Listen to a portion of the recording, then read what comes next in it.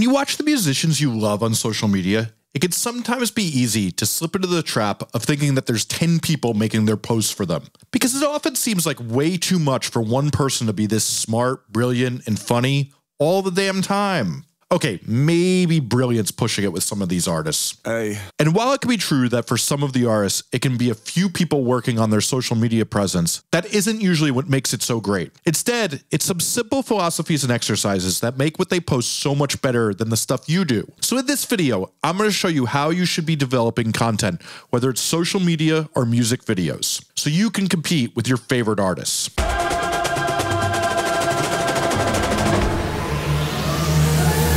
Hi, I'm Jesse Cannon, a music marketing nerd who's teaching musicians how to go from 0 to 10,000 fans on YouTube, and this is Musformation. So with this channel, what I do is pass on the knowledge I've learned by being in big indie and major label marketing meetings. And over the last year, I've been building up to this video with my guide to social media and how to tell stories about your music. But I think I've now done enough world building where I could finally go in and show the main techniques to use to really blow up your favorite artists on social media. But I will first say, if this feels a bit over your head, I can't recommend enough that you hit the description below or click on the playlist now that's on the screen and get acquainted with what we discuss on this channel. Okay, so one of the things musicians are always asking me is, what is the most effective thing you can post or make for content? And this is a great question because honestly, you want everything you do to be more effective. In fact, if you've been at this game for a while, you probably have noticed that some things work better than others, and you want to be doing those things that work well. So let's first talk about the philosophy you should be considering when you develop any content. And to do that, I'm going to play you this quote from my favorite nerd in podcasting, Scott Galloway. He's probably the smartest public intellectual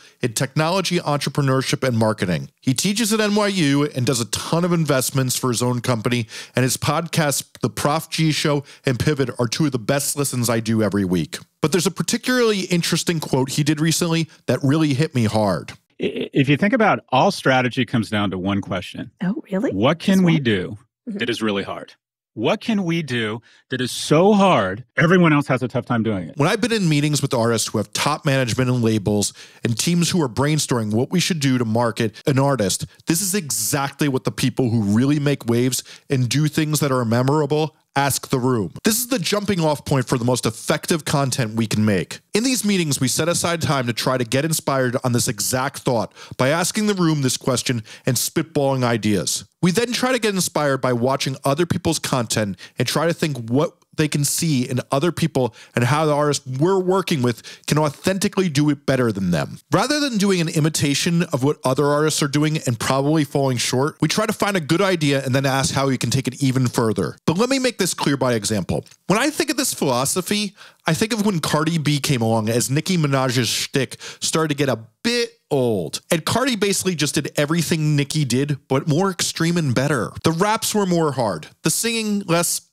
cheesy, the attitude and personality 10 times more real, and the fashion way more out there and hard. She took every single thing good about Nicki just a bit further. But the biggest problem I see with artists who aren't developed enough is they don't even know what to build off to find what they can do that's more extreme. I've talked to you before about building content off your SWOT analysis, and if you don't know what I'm talking about with this SWOT analysis, you gotta click the video that's on the screen now or in the description below. Because if you feel lost on what you should be doing to make developing social media and great content better, it's probably because you haven't done enough work on this. But really, when we talk about the heart of the strategy that works and why artists really blow up on social media compared to you who just keeps wondering why nothing seems to work, a lot of it is the artists it works for have taken in their SWOT analysis and found what is authentic for them, and then they figure out what they can do to accentuate their strengths and go further than everyone else out there. They do something extreme that their competition won't do,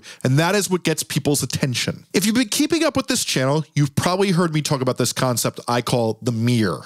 And if you don't remember me talking about this, it's the minimum expected effort required. Yes, and one more time for the mouth breathers. Minimum, as in least amount. Expected, as in how much you think you need to put in. Effort, as in the thing most musicians don't put in at all. Required, as in how much you think you will need to do. Again, minimum expected effort required. Here's a real world example of the mirror. If you're making a music video, you may say, "We're gonna put 1 day into filming and maybe 5 hours of editing tops, bro." Since you think that's what you need to make a passable video, instead of paying attention to what I just said before about using a strategy of trying to do what your competition will not do, you instead adhere to the mirror and get a barely remarkable result that doesn't get people excited about what you do or do you any favors when you put it out into the world. You can really see way bigger results by just working harder and outdoing people in the effort department. And yes, there's exceptions.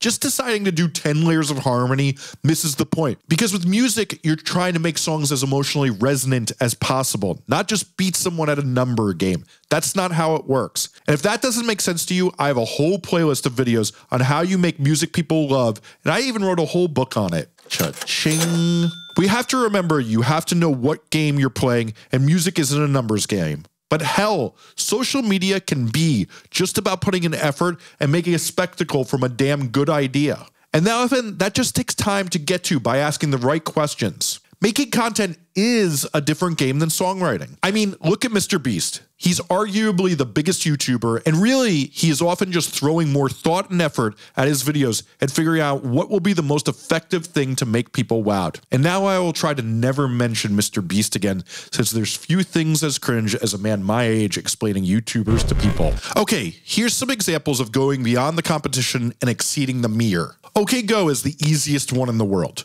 No other group of awkward white guys was going to learn to do these dance routines to get attention. The whole sad boy rap genre loves to do these really sick videos all made with drones and high-def cameras, and Echo 2K's video for Peroxide took it where the competition wouldn't go. A goddamn wind farm in the sea. And yes, I'm going to be that fanboy yet again and talk about my favorite video of recent years and say that Guppy and Fraxium, aka Food House's video for Thos Moser, went further than the competition was willing to go when they made the most extremely online video the world has ever seen.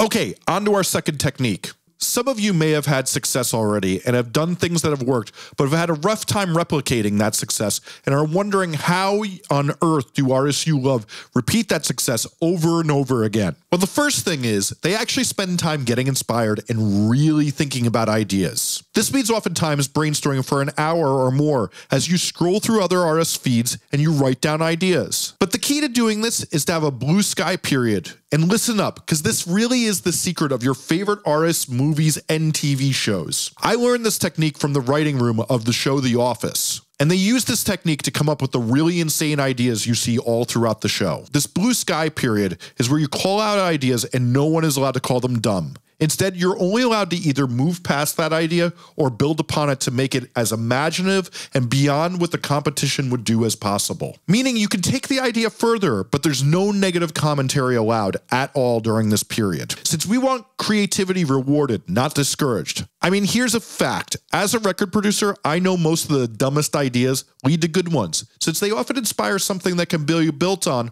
or for someone to go the exact opposite way as the bad idea. The fact is, the discussion in a positive building way really helps you get to better ideas. But particularly, encouraging the most ridiculous ideas and to go too far and then pull back is how the best ideas happen and what people do that you're probably not doing. And hey, sometimes you don't even pull back the idea, since the extreme idea is what will often go beyond the competition. But after you feel you have an excess of insane ideas, you then rein them in and vet and critique them to make sure they're as good as possible after the blue sky period ends. And truly, TV shows will often start their season with a blue sky period for a whole damn month before really getting into the writing of the season, since they know this is the crucial framing for what comes next. And if you want to learn more about this brainstorming technique, I have a video linked now or in the cards. And now for our third tool. There's a structure to building off your social media posts that have worked that is extremely helpful for getting good ideas in the future. I like to call it the snowman technique, but I've seen other people call it much stupider things, which is really saying something since the snowman technique is pretty fucking stupid if I do say so myself. So for this example, I'm going to use this band Wakely, who I've made some great music with, which I'll link in the description. And I'm going to use them as an example because they recently had this big viral TikTok Reels video that made the rounds to millions of people where they dreamt up a fake way My Chemical Romance approached the vocal for their breakout record. And so let's say they wanted to replicate this video's success. At the top of the snowman for its head, as you can see, we have the My Chemical Romance video they made that worked well for them. In the body, we have doing this for similar groups like Seosin and Fall Out Boy, and just doing basically the same approach and trope of the video where they show the before and after of a singing technique. But the arms are the ideas that are divergent from this video, but still a little similar and build off of it. This could be ideas like doing more skits of what it must be like when certain bands are in the studio and acting out scenes from a session. An arm could be doing more content around My Chemical Romance, let's say about their makeup. Then a leg could be what their band meetings must be like, or another leg could be like what it was like when they wrote all their lyrics. All of these are related to the original idea. And as another one gets successful, you make a new snowman and slowly start diverging from them and making new snowman with each success. And then you slowly have tons of ideas that feel seamless and authentic to your audience. Look at that. Every time you have a successful video, just make a new snowman to follow up on it, and you will evolve and grow your audience. But there is one last key to this, which is the fourth and last point of this video. I have more than a few friends with more than 1 million followers on social media. I know clearly I am very cool and I get to hang out with people who are obsessed with being on their phones while hanging out instead of enjoying each other's company. No, really, it's a glamorous life. But the thing my oh so cool friends with millions of followers will tell you that not enough people seem to say out loud is that it's okay to make mediocre posts and not have every single post be a hit. They will always tell you to not be so precious about what you post. Think about it this way. When someone you follow makes a mediocre post, do you unfollow them when they post a dud? Hell no, or else I'd personally follow no one. As long as you deliver the goods every dozen or so posts, you're going to keep your followers happy and your channel growing. If you bat one gem that gets a lot of shares out of every 7 posts, you're absolutely killing it. The fact is, you could throw spaghetti at the wall and see what sticks. But granted, that sure makes bad cleanup work. But as a grown man who still eats from a George Foreman grill, I'm not about that life. But I am about the life of doing smart things. And the smart thing is to follow up your success as fast as possible with a few ideas. So trying some of those arm and body ideas is how you make that happen. Acting fast while asking yourself what can outdo the competition using freeform borders brainstorming and reiterating upon past success is the key to how people who win at social media actually do it. So the 3 things to take away from this video are: 1, the trick of doing amazing at social media is going further than your competition will go while staying authentic to yourself and asking yourself how you can outdo the competition while you do freeform brainstorming. 2, try to come up with the most imaginative and excessive ideas before reining them in to something rational. 3, organically reiterate upon your successes on social media over and over again, and they will be seamless and feel right to your audience. And 4, don't be afraid to make duds and experiment. You won't be punished, and you're more often than not rewarded for content you put out instead of keeping it to yourself, which you're never rewarded for, even when it's not your best idea. If you enjoyed this video, this is exactly what we discuss on this channel. So please like and subscribe so you don't miss more of it. And make sure to click that notification bell so that you know when I put up a video. If you have questions on this, hit me in the comments, as I'll be making a follow-up video all the more about this, going into further details on this subject. And if I've already made that, it's linked on the screen right now. Otherwise, watch one of these playlists on how to get your music noticed or how to blow up on Spotify in 2021. Thanks for watching.